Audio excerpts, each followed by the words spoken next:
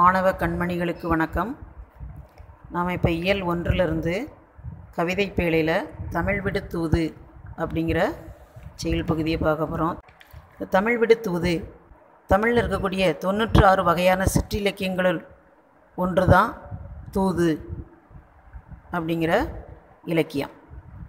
இதுக்கு வாயில் இலக்கியம், சந்து இலக்கியம் அப்படின்னு வேறு பெயர்களாலும் அழைக்கப்படுகிறது. இது தலைவன் தலைவியருள் காதல் கொண்ட ஒருவர், அதாவது தலைவன் தலைவி 2 பேரில் யாராவது ஒருவர் மீது கொண்ட காதலால் தன்னுடைய அன்பை புலப்படுத்தி தம்முடைய கருத்திற்கு உடன்பட்டமைக்கு அறிகுறியாக, தன்னுடைய அன்பை ஏற்றுக்கொண்டதற்கு அறிகுறியாக மாலையை வாங்கி வருமாறு அன்னம் முதலான வண்டு ஈராக, அன்னத்தை முதலாகவும் வண்டு ஈராகவும், அதுக்கு இடையில் தென்றல், தமிழ், மலை, மேகம், இந்த மாதிரி நிறைய பொருட்களை தூது விட்டுருப்பாங்க. அந்த மாதிரி மொத்தம் 10 பொருட்களை தூது விடுறாங்க. அப்படி தூது விடுவதாக கலி வெண்பாவால் இயற்றப்படுவது தான் தமிழ், அதாவது தூது இலக்கியம். இதில் நமக்கு தமிழ் விடு தூது கொடுத்துருக்காங்க. தமிழ் விடு தூது மதுரையில் கோவில் கொண்டிருக்கும் சொக்கநாதர் மீது காதல் கொண்ட பெண் ஒருத்தி தன்னுடைய காதலை கூறி வருமாறு தமிழ் மொழியை தூது விடுவதாக அமைந்துள்ளது. இந்த நூல் 268 கண்ணிகளை கொண்டுள்ளது. கண்ணி அப்படின்னா என்ன? ஏன்னா இது வரைக்கும் நம்ம செயலில் என்ன பார்ப்போம், அடிகள்னு பார்ப்போம். இத்தனை அடிகள் இருக்குது, அத்தனை அடிகள் இருக்குது அப்படின்னு பார்ப்போம். நம்ம இதில் கண்ணின்னு சொல்லப்பட்டிருக்கு. கண்ணி என்பது என்ன அப்படின்னு பார்க்கும்போது, 2 கண்களைப் போல் 2 பூக்களை வைத்து தொடுக்கப்படும் மாலைக்கு நம்ம என்ன சொல்கிறோம்? கண்ணி அப்படின்னு சொல்கிறோம். கண்ணி 3 சுழி இன்னு 3 சுழி நீ, சரியா? அப்போ 2 நம்ம முகத்தில் எப்படி 2 கண்கள் இருக்கோ அது மாதிரி 2 பூக்களை வைத்து தொடுக்கப்படக்கூடிய மாலையை எத்தனை கண்ணி இருக்குது, இந்த மாலையில் எத்தனை கண்ணி இருக்குது அப்படின்னு எண்ணுவோம் இல்லையா?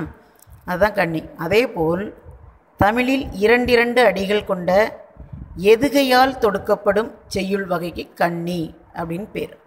அந்த மாதிரி கண்ணி வகைகளில் தான் நம்மளுடைய தமிழ் விடு தூது அமைந்திருக்கு.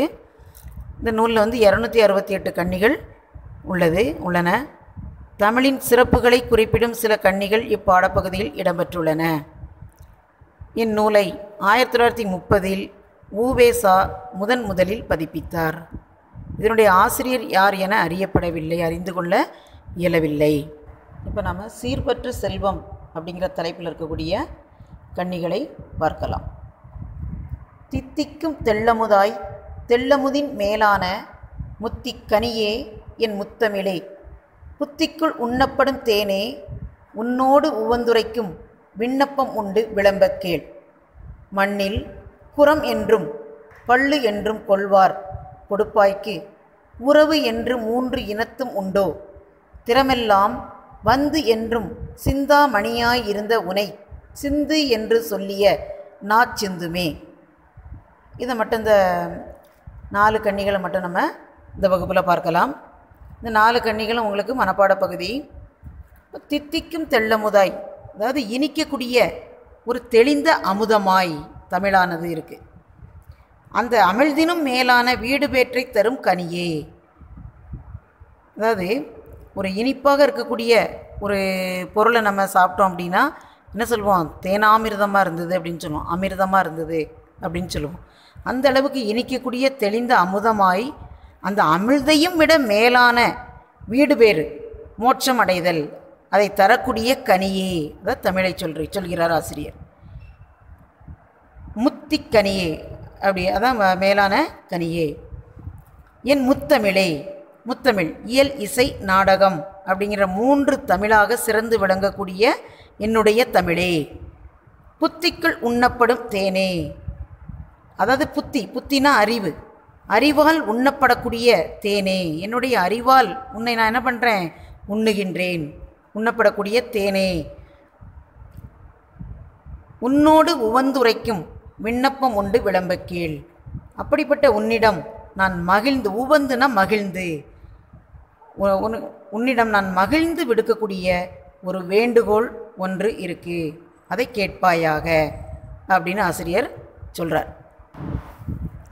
விண்ணப்பம்னா என்ன? வேண்டுகோள். விளம்பக்கேள். விளம்புதல்னா என்னது? சொல்லுதல். விளம்புதல் அப்படிங்கிறதுக்கு சொல்லுதல் அப்படின்னு பொருள். நான் சொல்வதை கேட்பாயாக அப்படின்னு சொல்கிறேன்.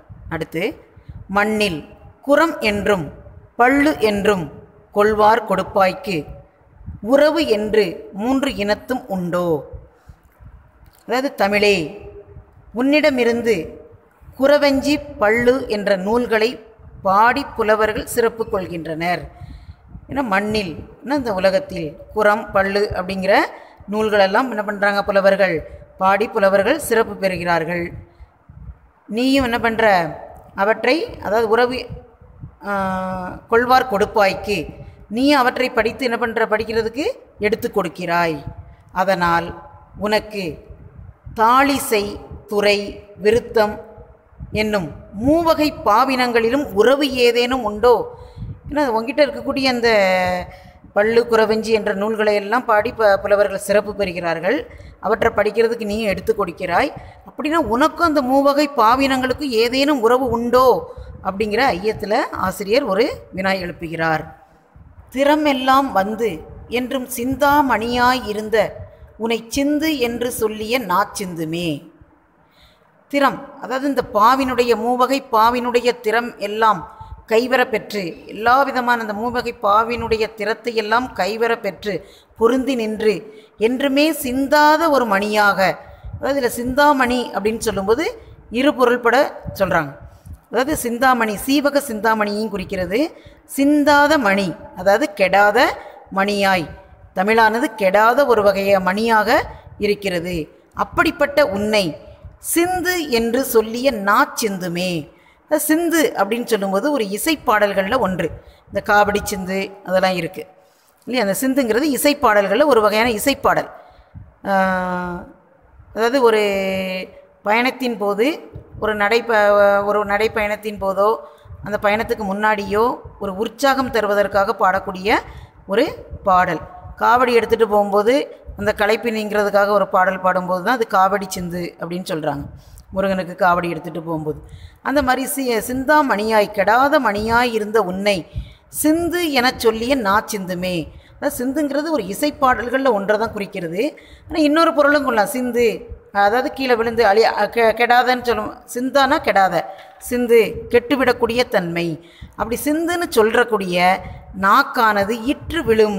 இற்று விழும் அப்படின்னா நாக்கு அருந்து கீழே விழும். உன்னை சிந்துன்னு சொல்லக்கூடிய நாக்கானது கீழே அருந்து விழும் அப்படின்னு என்ன பண்ணுறாரு ஆசிரியர் சொல்கிறார்.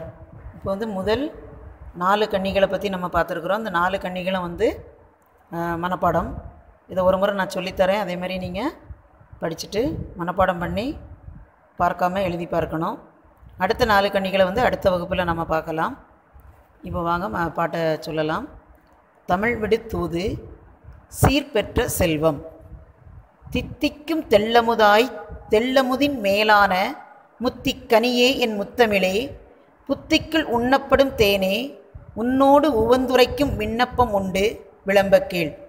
மண்ணில் குரம் என்றும் பள்ளு என்றும் கொள்வார் கொடுப்பாய்க்கு உறவு என்று 3 இனத்தும் உண்டோ. திறமெல்லாம் வந்து என்றும்